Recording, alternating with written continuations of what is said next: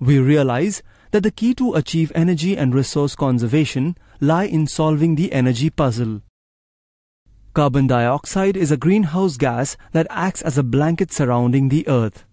This blanket prevents the sun's heat from escaping into space, keeping the Earth warm. But when we release more greenhouse gases into our atmosphere, the Earth gets even hotter, leading to global warming and climate change. Let us now take a look at the sources of carbon dioxide. They are 1. Power. The production of power uses coal, hydro plants or biofuel, which releases high amounts of CO2 into the atmosphere. 2. Fuel. There are over 8.5 crore vehicles in India, most of which burn petrol or fuel, thus releasing CO2. 3. Water. Supplying water, whether by pumping it up from below the ground or transporting it in tankers, requires energy. Producing this energy releases CO2. 4. Waste. Producing, packaging, transporting and disposing of products consumes energy. This energy consumption can be reduced if we reduce, reuse and recycle. And 5. Trees. The more trees we plant, the more CO2 the trees will absorb from the atmosphere. These 5 sources form the energy puzzle. When we save fuel, we contribute towards reducing pollution, and by saving electricity, we help in conserving our natural resources. When we save water, we play a part in protecting the country's water bodies.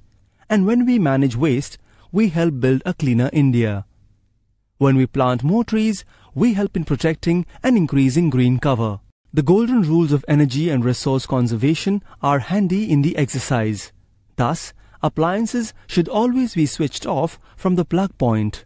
Only CFL and BEE 5-star rated appliances should be preferred. Use of electric appliances should be minimized. Water should be recycled and water consumption reduced to the extent possible. Waste should be managed intelligently and more trees should be planted. Efficient travel should be encouraged. Cooking should be carried out keeping hygiene in mind, and food should be eaten when it's hot. To save fuel, car engines should be switched off at signals. While energy conservation initiatives are good, it is equally important to show moral and civic values to build a better India. It is a sad state of affairs to see our nation plagued with traffic, litter, poverty, child labor, child exploitation, pollution, deforestation, corruption, extortion, and waste of resources. We can turn around things by being the change we want to see, abstaining from bad habits, doing the right thing, staying safe, and making our environment safe, being honest, courteous, and responsible citizens, standing up against gender bias, corruption, and most importantly, keeping the city clean and green. Energy conservation and moral values can help prevent natural disasters in the long run, but it will take thorough preparedness to prevent them in the short run. Did you know 2000 to 2010 saw 3,496 natural disasters from floods, storms, droughts and heat waves?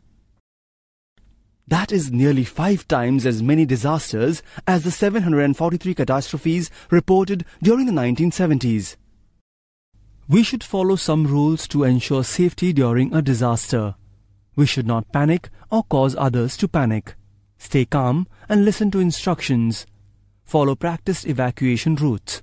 Not push and scream when moving to a safer area. And take care of those who need our help, like babies, the elderly, and the injured.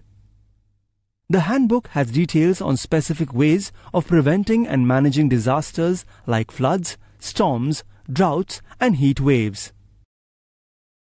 It is also necessary to engage with local bodies and community organizations for spreading awareness and creating active citizens. As an active citizen, you should be vigilant and active in the community, report and prevent issues such as emergencies, child labor, non-functional street lights, fallen electrical poles, walls or trees, water or gas leakages, and overflowing local garbage bins. A strong engagement with local bodies and community organizations is necessary for a positive change. Here's how you can get in touch with local bodies and community organizations. While addressing any issue, first ensure your own safety. Then call the relevant authority under an adult's guidance. Make sure you are prepared to answer basic questions such as the issue, where it has been noticed, and whether any other authority has been informed about the same. Refer to useful guides to get in touch with relevant authorities. There are contact numbers for emergency, police control room, women's helpline, medical helpline, ambulance helpline, fire service, and All India Radio helpline. The handbook provides necessary local emergency numbers.